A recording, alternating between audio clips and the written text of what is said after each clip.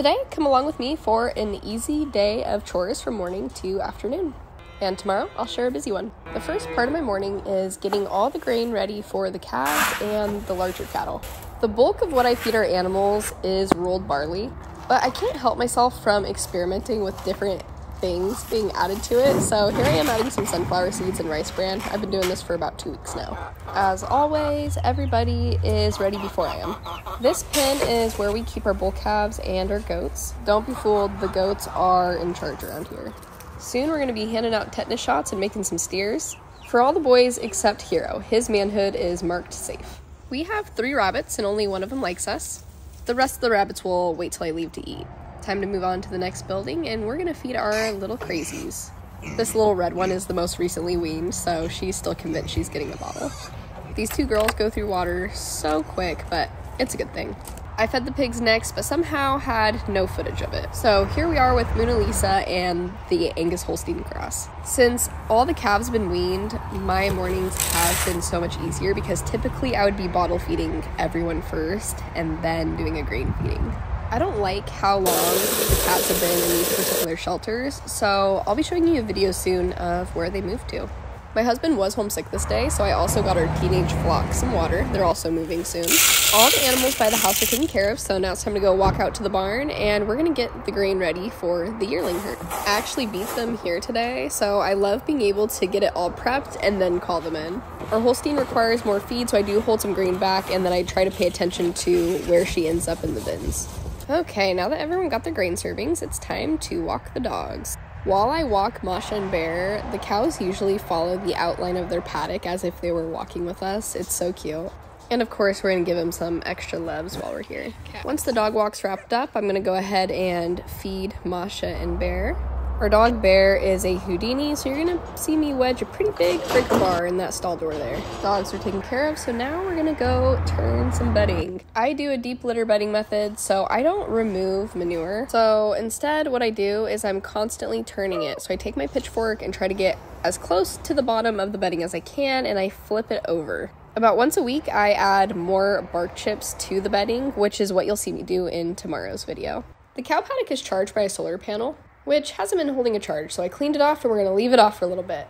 My husband, like I said earlier, is usually the chicken man. I forgot to feed the chickens. He is home sick today and resting, so here we are. I am the chicken captain. All right, time for second coffee o'clock. I came back inside to my kids awake, making their own breakfast. I'm not complaining. There was a time that I was a Starbucks caramel macchiato girly, so you're about to see my variation of a honey macchiato. And after my coffee, I actually showered. And just like that, it was time for the second feeding. I think I already mentioned this, but I do this 4 times a day. If you're interested in why I divide up my cows' feedings, I explain that a lot on my YouTube channel. Hero used to be really bad about blocking the door, and I've always had to tap his butt for him to move over, and now he just knows as I walk by that he can continue to eat and just move. In the same sequence as earlier, we are now at the black and red heifer calves pen. I love the scoop because it actually gives me the measurement for pounds when it comes to oats, which barley and oats are pretty similar in size. Each calf gets 1 pound per serving, and we do that 4 times a day, so they get 4 pounds of grain daily. One thing I haven't really talked about on my YouTube channel is when I do these feedings frequently, my animals just get so used to me being around. And you probably saw this video yesterday on my TikTok, but here are the pigs being absolutely adorable and being little babies. And since the pigs can be pretty competitive for food, I found it better to just spread it all around the ground. Here we are for round 2 with Mona Lisa and, as we call him, Big Black.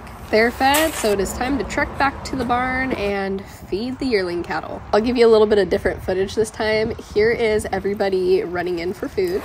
If you see some saliva, that means they're excited.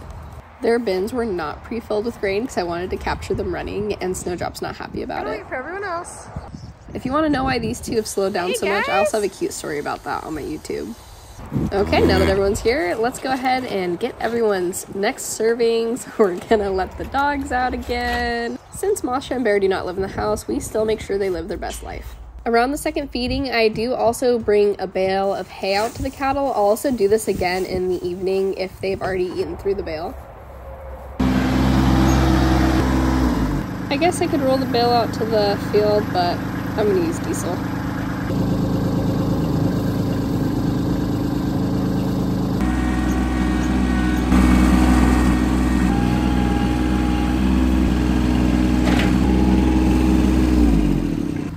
Alright guys, this video is almost done. I spread out the hay for the cows, and now I just need to go turn the solar panel back on.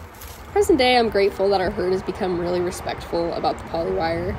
When they were just a bunch of heifers in heat, it was a different story. So, alright guys, I'm gonna go edit some more videos, and I'll see you on the next one.